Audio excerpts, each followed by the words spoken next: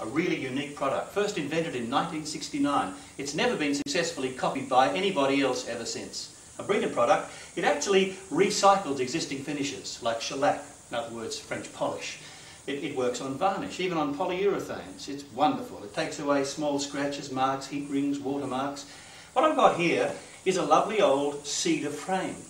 It's a darkish red, so I'm going to use dark walnut. And here's the dark walnut down here. What I'm going to apply it with is superfine steel wool.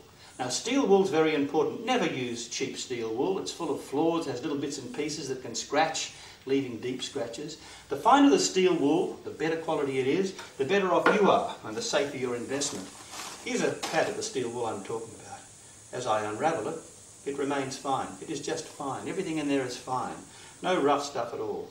And all I need to do is tear a little bit off every time I want to use it, so it becomes quite economical.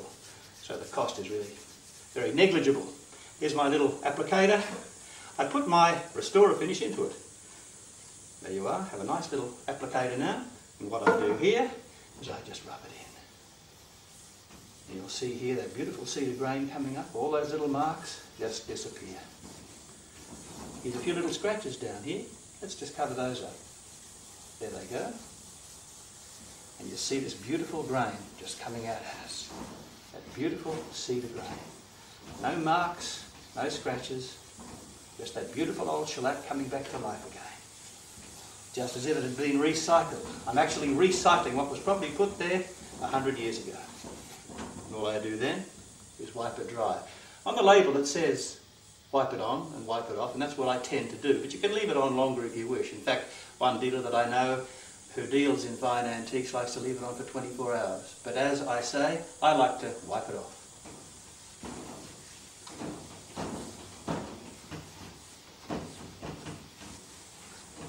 How's that?